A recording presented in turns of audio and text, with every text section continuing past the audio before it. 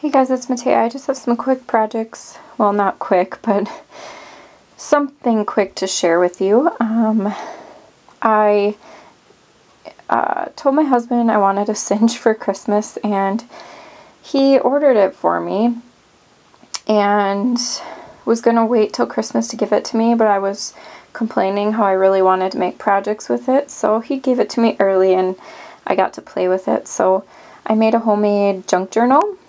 And I'm sorry about the glare, that's just the Mod Podge. So here's what the cover looks like. I just bound it with the cinch.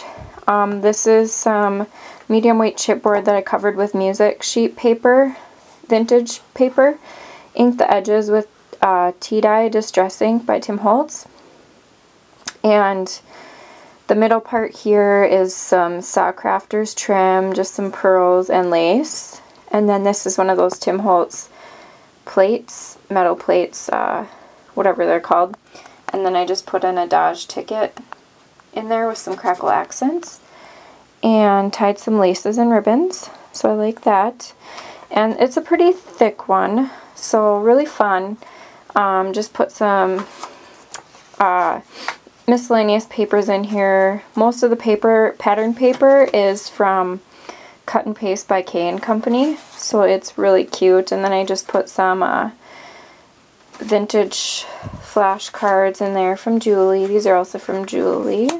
I'll just kind of flip through it. This is from We Are Memory Keepers. It's like a family keepsake collection, I think it's called. Some coffee dyed tags that I tried to do. See, Julie, they aren't as good as yours. This I got from Cass. Thank you, Cass. Just some paper, another tag.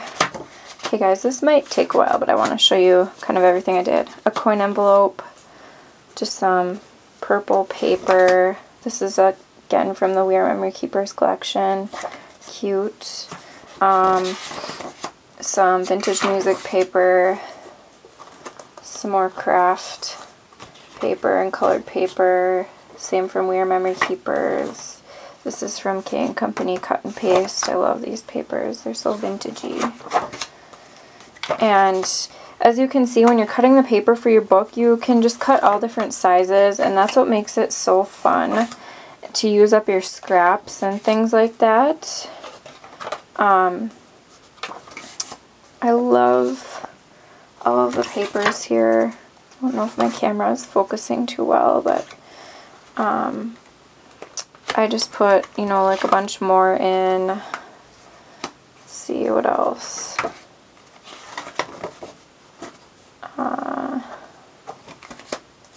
Some more of that cute cut and paste paper. Some tags. Music paper. This is, I think this is a Tattered Angels bingo card. And you can just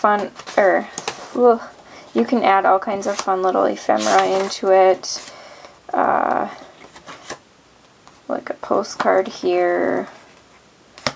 An acetate sheet that says "A Million Thanks." Yeah, just some fun little things. Oh, I'm going off camera here. And I can't wait to make another one. The thing that took the longest was just cutting all the paper. Once you do that, you can just sort the papers in what order you want and bind it. And it's really, really fun. I'm thinking it's going to be hard to get rid of this one, but I'm going to give it away in a rack, Christmas rack, to somebody special to me. And so I hope they like it because I love it. And the back just looks the same with some of that trim, but really cute. It's about a 6x8, so it's a good size. And then my next thing, sorry about my messy desk and all the shaking here, I made a mini album, and it's a teapot shape. I got this die cut shape from Mercedes. She's MP Crafts on YouTube. Thank you, Mercedes. She gave me the chipboard pieces, and I hand traced and cut all of the papers to go with them. The paper collection is Nana's Kitchen stack from DCWV. And I just added a little cutout from the collection, some lace and pearls and a bow. I added some bows to the side, just a collage of flowers and buttons, and then it's just held with a binding ring, so when I flip it here you'll see all the pages. This just is a cute little sentiment from the collection. I added I think this is I Am Roses, but I got it from Heirloom Anthology in a rack, and I just glimmer misted it with Lindy Stamp Gang, the Yellow Rose of Texas, and put some lace and pearls down here. So that's that page. And this page is like oranges and greens. Then I just added that little cutout too with some lace and pearls. Thought that was cute. Yeah, all of these are sprayed with Lindy Stamp Gang products. The flowers are. Another I Am Roses flower that I got from a rack, little seam binding bow, and some velvety Recollections lace. Really cute. And all of the edges of the pages are inked with Tim Holtz Distress Inks. This page here I just added a seam binding bow.